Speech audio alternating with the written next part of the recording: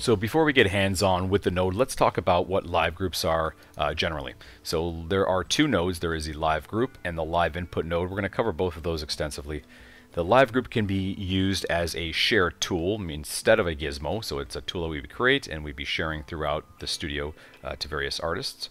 We can also look at it in a collaborative compositing environment. So something that's very common is that multiple artists are now working on the same shot at the same time. So if we had 3 artists that were working on it, in order to get this shot complete, each one would have to write out their portion of it, and then it would be put together. Now the difference is with live groups, you don't have to do that. We can have the stream of comps that are going back and forth, as well as just being able to write out with one write node at the end. So you can think of it as a ghost script inside of another nuke script or true referencing of a script. And the live group is different than a precomp node because you can bring out any numerical data, even metadata.